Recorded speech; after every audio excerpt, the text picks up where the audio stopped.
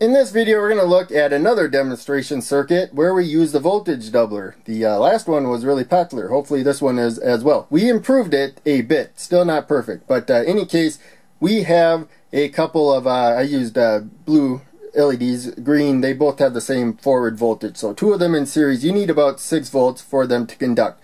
They're off right now. But you're going to see that when I start pressing the button, there they go. They light up pretty brightly. So we don't actually double the voltage because we have a couple diode drops. Now, this isn't a perfect circuit. It'd be better to switch it digitally. Mechanical switch is actually very impractical. I can even signal from my body can alternate the transistors and get a better effect than the mechanical switch. But the mechanical switch helps to illustrate the basic principles of how this works.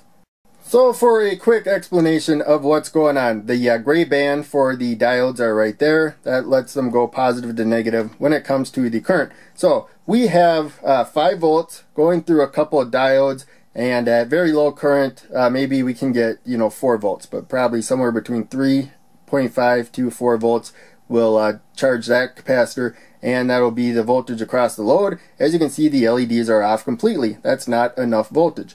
There's another current path when the transistor here, the 2N7000, is on, which it is most of the time in this circuit. We'll talk about that coming up. So that charges that capacitor. It makes a direct connection to ground for the most part. So we got 5 volts minus about 0.6 approximately. So a little more than 4.4 probably. That capacitor will charge up to. Now, so you can see that right there when we're connected to ground.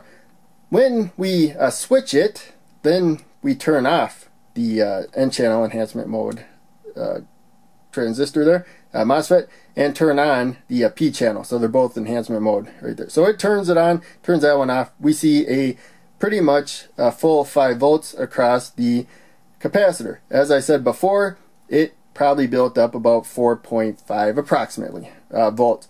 So we're going to get about 9.5, actually a little shy at this point here, and it's going to go through this diode drop in a diode drop. So probably a little less than 9 being pumped into that capacitor. So it's going to be like 8.5 to 9 volts after you consider the voltage drops. But that also goes across the load. So the load is going to start pulling that voltage down. So we need to keep repeating the process. So charging that capacitor and then pumping that charge with the extra voltage from the supply into that capacitor. And for those that it helps to see the pin layout. So we got the 2N7000 here. It's in a TO92 package. The BS250 is in an E-line package. So it looks different. The part numbers though are both facing towards the capacitor here, the right. The BS250 is wider in the back. They're both flat, but the front has the part number. So in any case, we have the drains together.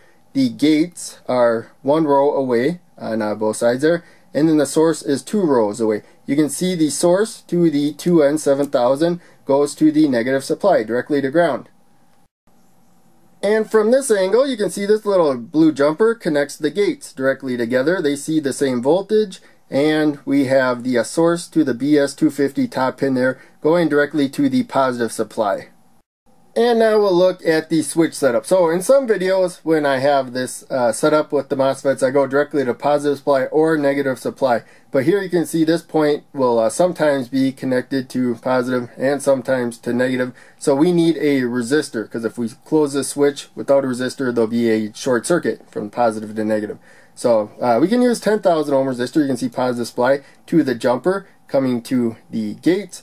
We can use a pretty high value resistor. The gates hardly need any current to switch, and once they do switch, they don't even need any current anymore. So just a small amount of current moves when they're switching. Now, if we close the push button switch, that holds a high input, as I said before, which gives us a low output and keeps that capacitor charged most of the time in this circuit.